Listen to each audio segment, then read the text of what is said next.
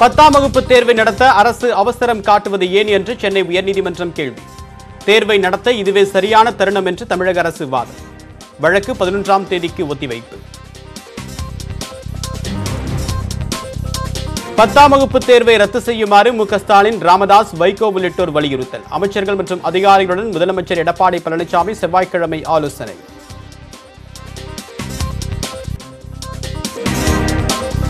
பத்தாம் வகுப்பு பொதுத் தேர்வை நிறுத்தி வைக்க கோரி திமுக கூட்டணி நாளை ஆர்ப்பாட்டம். வீடுகளின் முன்பு நின்று போராட்டம் நடத்த பொதுமக்களுக்கு அழைப்பு. தெலுங்கானாவில் 10ஆம் வகுப்பு மாணவர்கள் ஆல் பாஸ், அனைவரும் தேர்வென்று தேர்ச்சி பெற்றதாக அறிவிக்க முதலமைச்சர் சந்திரசேகர ராவ் முடிவு.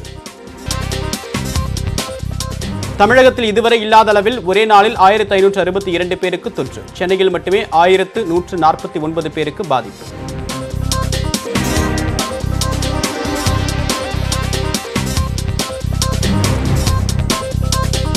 22 வயது ஆண் உட்பட கொரோனா பாதிப்பால் ஒரே நாளில் 17 பேர் உயிரிழப்பு.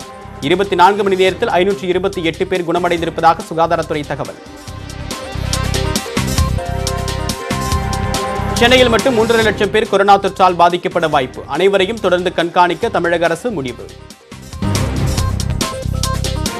உலக அளவில் 71 லட்சத்தை தாண்டியது கொரோனா பாதிப்பு. தொற்று இல்லா நாடாக மாறியது நியூசிலாந்து.